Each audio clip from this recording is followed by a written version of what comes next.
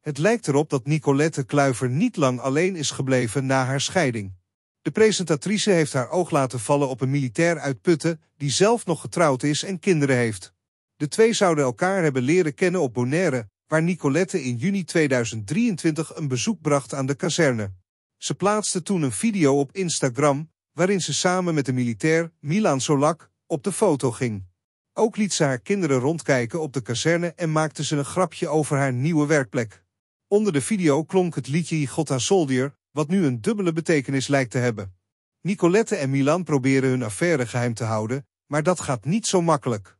Volgens Chanel, een Instagram-account dat zich bezighoudt met roddels, zijn ze dinsdagavond samen gezien in het Van der Valk Hotel op Schiphol.